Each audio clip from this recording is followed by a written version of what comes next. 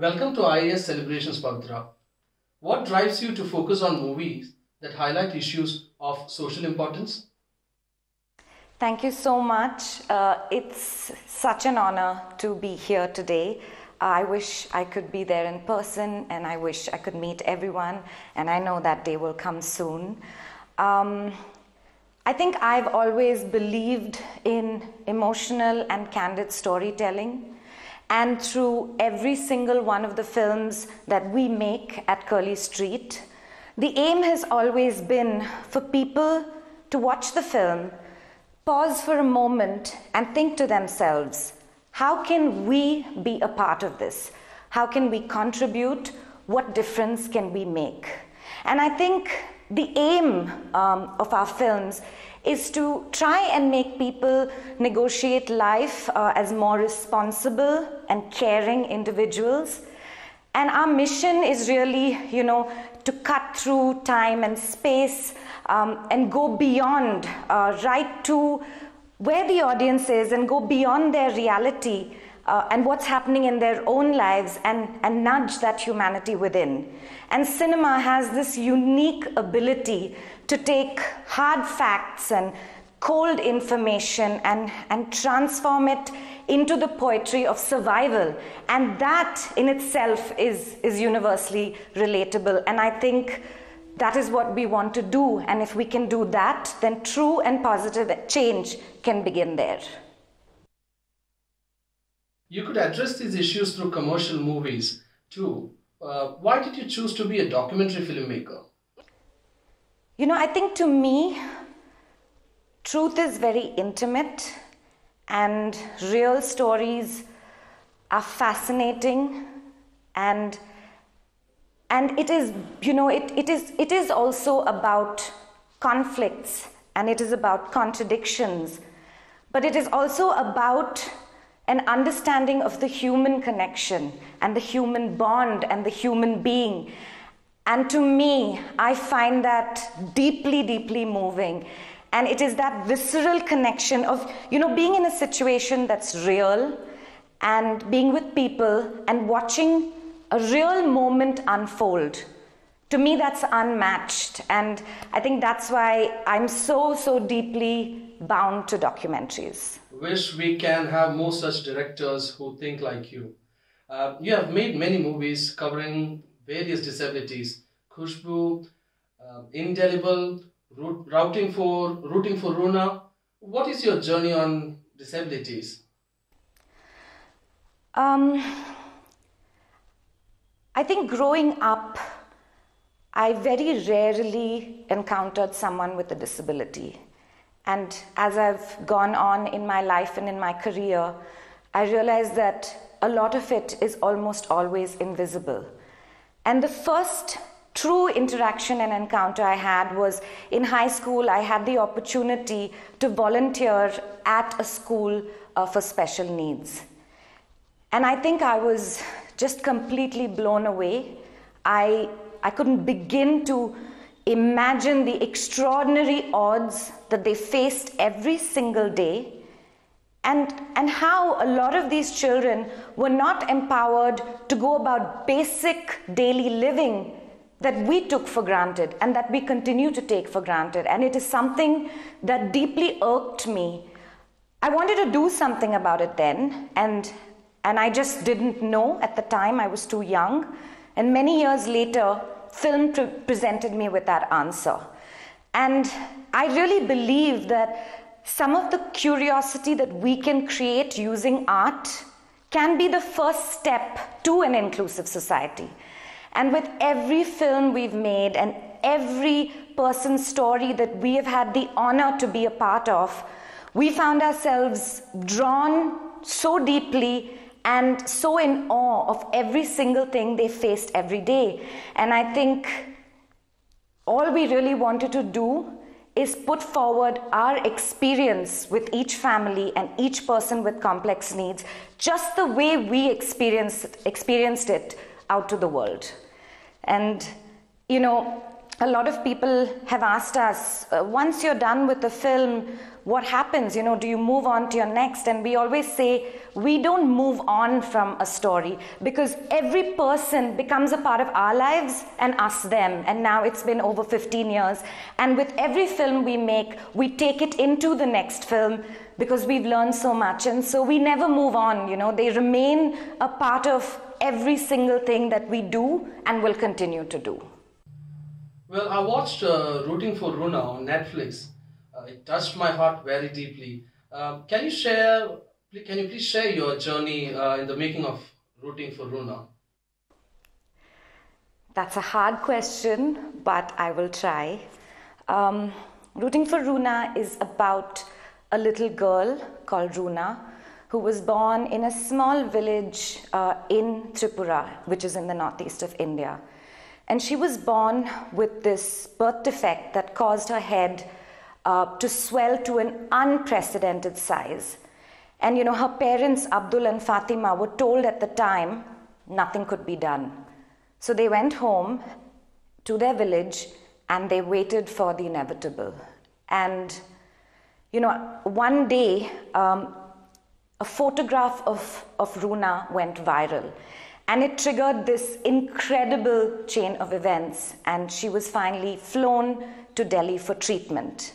And at the same time, I had just completed my first feature documentary, Indelible, which tells the stories of 7 people with Down syndrome. And we were just done, and I was going through my news feed, and I saw an article written by a friend that had broken a few hours ago. And in all the years that I have worked in complex needs, I had never encountered anything like this.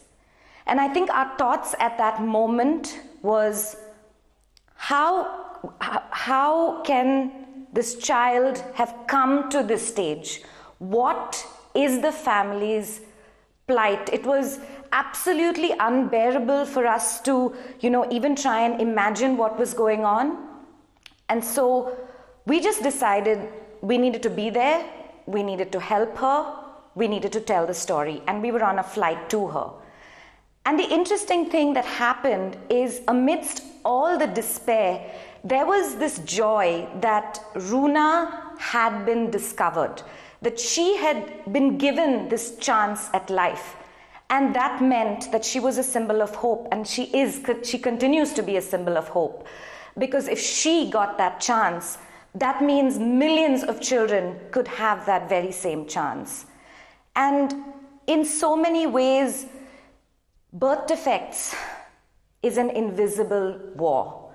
You don't see it, you very rarely hear of it. And suddenly, the whole world was talking about this little child. And it was so inspiring to see people from every corner, you know, coming forward saying, how can we help? And this was back in April 2013. And of course, you know, once the surgeries were successful and the world moved on, we remained. And we stayed with Runa and her family for 7 years. And what we experienced is now what I hope the world is experiencing through our film on Netflix. And our hope is that if someone can watch this film and it could lead to an understanding of what it means to be below the poverty line in India and live with a birth defect or a disability. And if that can create a better understanding of inclusion, if it can help with prevention, then I think that we really can begin a proper campaign for towards the fight for the better health of the Indian child. Your response was an intense as the movie. Beyond movies, I believe you are also the co-creator of the Mum's Word. Can you share some insights on what it is and what you want to achieve through this? My colleague Akshay Shankar and I are the co-creators of the Mum's Word. And the Mum's Word is a platform on Instagram that celebrates women who tell each other the truth about motherhood. women who share what it truly means to be a mother, the mess, the vulnerability, the fun, the joys, the small wins of motherhood. And I think our aim is to create an insightful and empathetic platform for women to help each other.